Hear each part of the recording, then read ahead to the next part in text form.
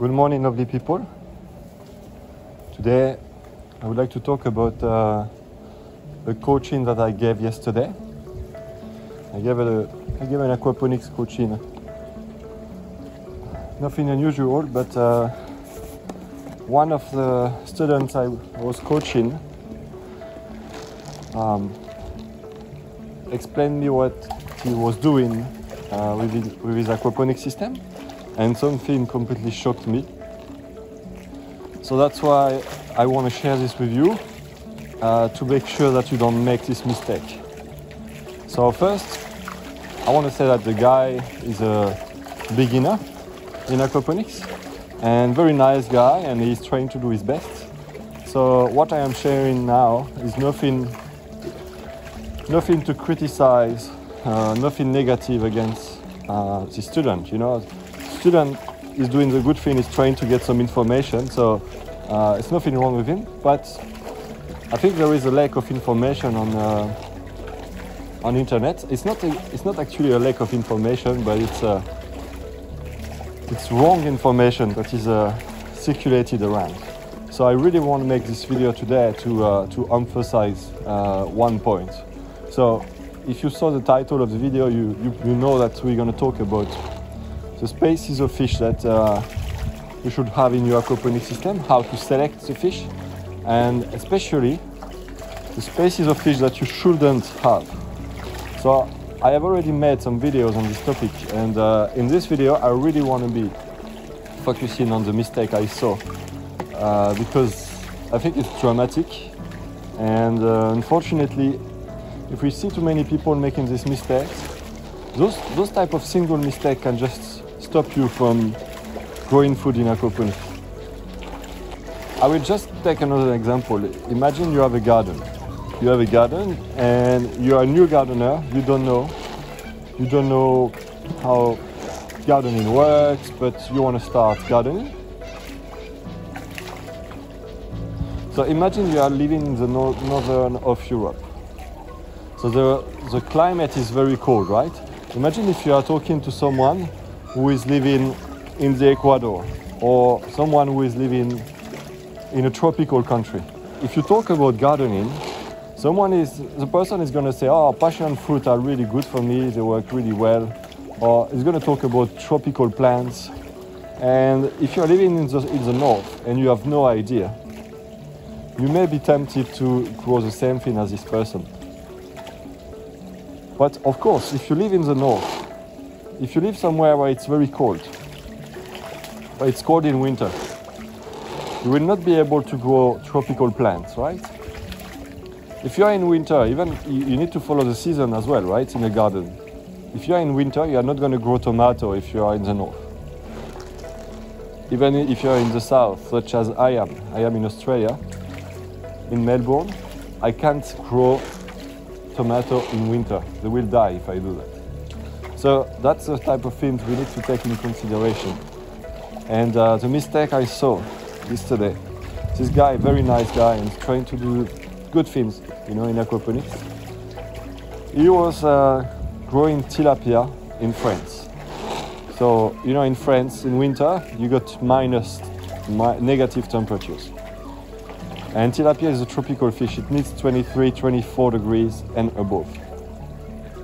So as you can imagine, it's not going to work. And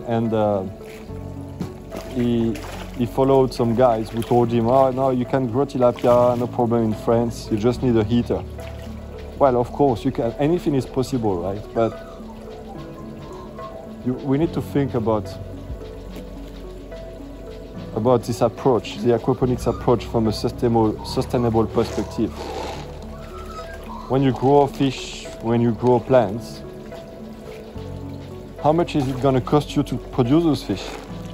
If you have to use a heater and you're outside, and this guy was using IBC, so it's off-ground aquaponics with plastic, so very thin layer of plastic for the tanks, which means that there is almost no insulation.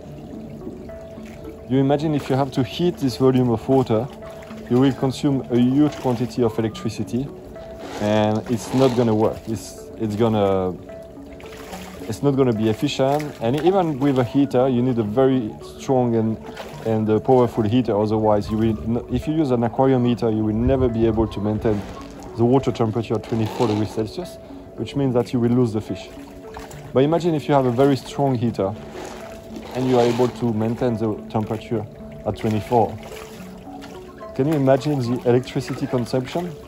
Can you imagine the impact on the environment to grow a few fish and a few plants?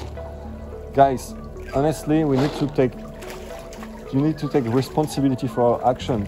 Earth is going, the planet is dying, right? We are killing the planet. We are doing so many wrong things. So please, when we do an aquaponic system, when we grow fish, when we grow plants, let's choose them properly, right? Let's be smart and think. Don't think, oh, what would I like to grow? You know, myself, I like one fish which is called barramundi. It's an Australian fish. I mean, it's not specifically Australian, but we have this fish a lot in Australia. In the north of Australia, it's a tropical fish. Of course, I'm never going to have barramundi here because barramundi is like tilapia. It needs 23, 24 degrees Celsius. If I put the fish here, in winter I have 8 degrees Celsius. Fish is going to die straight away. Do you think I'm going to put a heater here to heat all this volume of water and all the grow beds at the back? Well, technically I could, but why would I do that? I would just ruin the planet. I would consume so much energy just to heat some water to hopefully grow a fish that is not supposed to live here. It's a terrible idea. Terrible idea. So it's good to, to grow some food at home and trying to do our best, trying to have a nice system, but we can't be selfish. We have to think, what is the impact of what I am doing on the planet? Is it gonna have a negative impact or a positive impact? Is it gonna be sustainable or not? And then think about your wallet. Think about the money that it costs to grow those fish.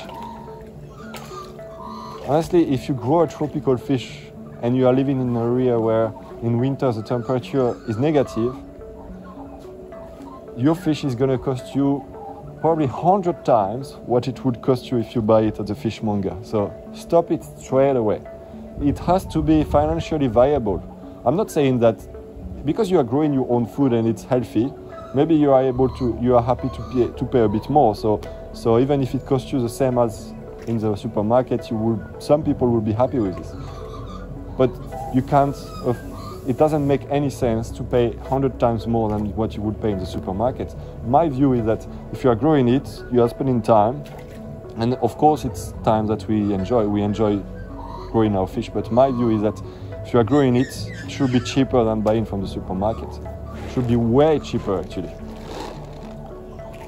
So if you, instead of growing fish that are not adapted to the area where you live, try to see what is growing around you. Try to go to the fish farm around, asking what they are growing. Try to see what is growing in the lake, in the rivers. I already said that in other videos, but at the base. You don't look at the fish and then say, oh, okay, I need to find a good condition for this fish. You look at the conditions that you can have in your aquaponic system wherever you live.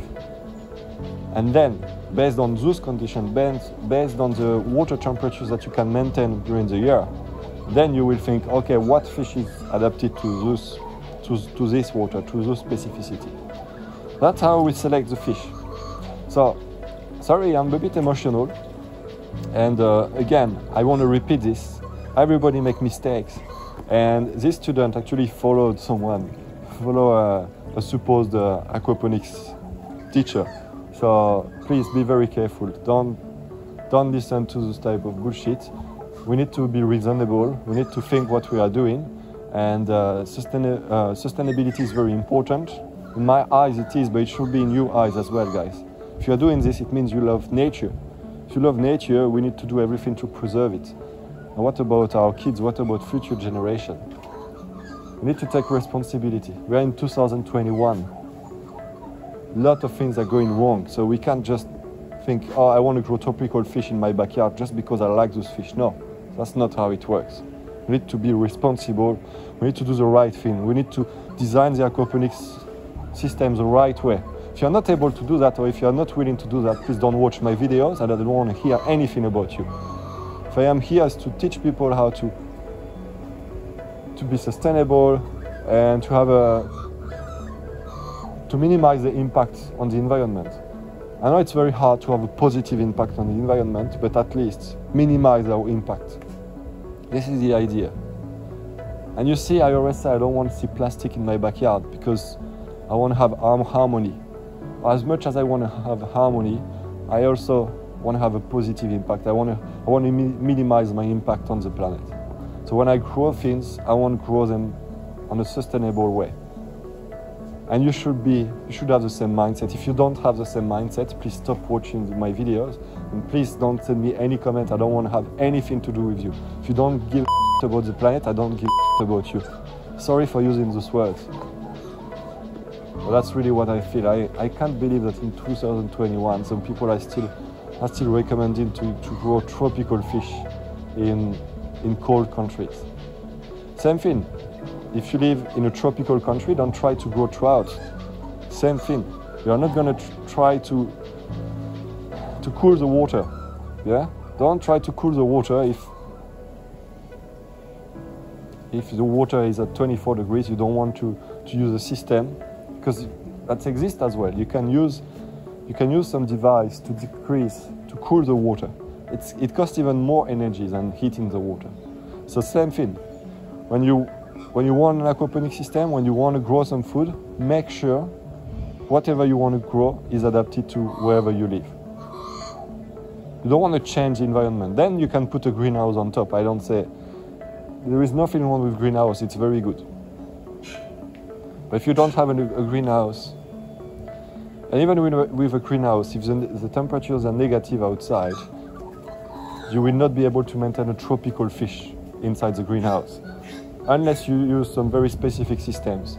There are some systems to heat the water that are kind of sustainable, and but they are very specific, and I think I talked about it a little bit before.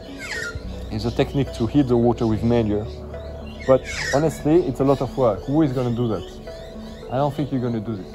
I don't think most people who watch my channel, they're going to play with manure to heat the water. So then some people say, oh yeah, I have a solar system, so I don't pay the electricity. And this I don't want to comment. I don't want to comment. For me, I don't think there is free energy, because at the end of the day, the solar panels, we need to make them and everything. But in a certain way, I think they seem to be way more sustainable than, of course, electricity from the grid. But I don't want to comment too much, because if I start to comment things that I don't really, I'm not an expert in, I don't know really what is the impact on the planet, then I'm going to start to say things that are outside of my knowledge. That's why I don't want to comment solar panels. They seem good to me, but I don't want to say, I still, even if I had solar panel, I wouldn't grow tropical fish in a cold country. You know? Let's try to take responsibility for what we are doing, and let's try to be respectful of the environment, of the planet. You see how beautiful it is? I just come here in the morning, I feed my fish, and they maintain this whole ecosystem. You know what? I feel super grateful for that. But if you guys start to grow tropical fish in cold countries, one day I will not be able to do this anymore, because life on this planet will become impossible. So we have everything in nature to be happy. We have all natural cycles and ecosystems around us that are wonderful, that we can get inspired from, that we can use, that we can enjoy. It's not only using, it's not only taking things, it's also just, you know, being amazed by the beauty of nature. So let's try to keep things as they are and not get them worse. I know it's going to be worse anyway in the coming years. So climate change is a real stuff, guy. We need to do whatever we can to stop it. We are not going to stop it anyway, but to slow it down. So guys, if you, I don't want to upset anyone here again. And the students, they try to learn. So it's not against the students that I'm talking. It's against people who give advice and don't mind about the environment. It just drives me completely crazy and insane. Let me know in the comments, please, guys. I need some support here. I need to know that most of people who watch those videos, they care about the environment. And when you design something, when you design an aquaponics system, one of your goals is to minimize your impact on the planet, to produce food locally, to not import it from the other side of the planet. And if you are in this mindset, and if you want to start aquaponics, then you're at the right place. Then we have to work together. Because this is what I'm here for. I'm here for helping people who are in this mindset and who want to be sustainable, who want to grow food in the backyard, who want to minimize the impact on the planet, who want to consume local food, who want to consume real food, food that is healthy, tasty, and at least they know what they are putting in their plates and what they are giving to the children. That's what I'm here for. So if it's the case, if you are here for that, there is a link in the description to join the movement. Call this movement the Aquaponics Revolution movement. Because there is enough to produce food without any respect for the environment, for the planet, for the beauty of nature. We can do better than that. We can do much better, and we will. So join the movement. Okay, guys, I will let you here, and I will try to do some meditation now because my energy is a bit high now. So I will try to calm down, and I wish you a lovely day. I see you in the next video. Bye.